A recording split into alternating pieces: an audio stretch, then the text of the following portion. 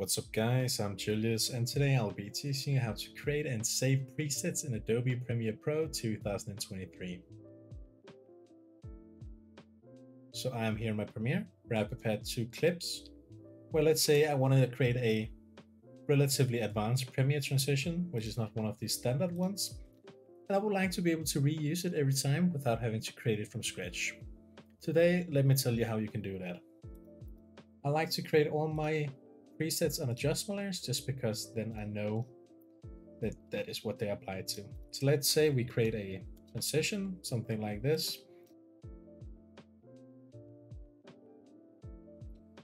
So yeah, we have this beautiful transition now, but this was quite a lot of work.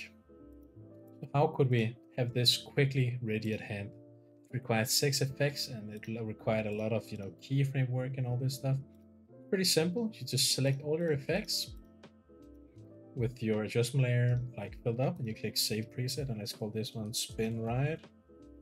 And then 10 frames before, 10 after. That's how I like to do it. And it's gonna be saved here in your presets. And you could of course create subfolders, etc. Let's call it this folder Julius Sorensen spin. And you could just drag it in here. So now this is how you create a preset. So let's say we wanted this spin transition, right? But we didn't want to go through the hassle of creating it. It's just about applying the adjustment layer like so. Now we have the adjustment layer, no effects. You just add this preset on top and boom, like that.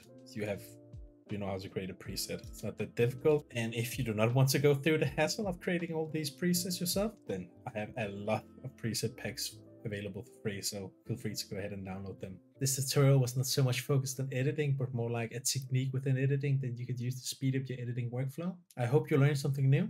If you did, then please consider subscribing and dropping a like on this video. Also, please consider dropping a comment down below, letting me know which type of tutorial you'd like to see next. But anyways, take care guys. Bye bye.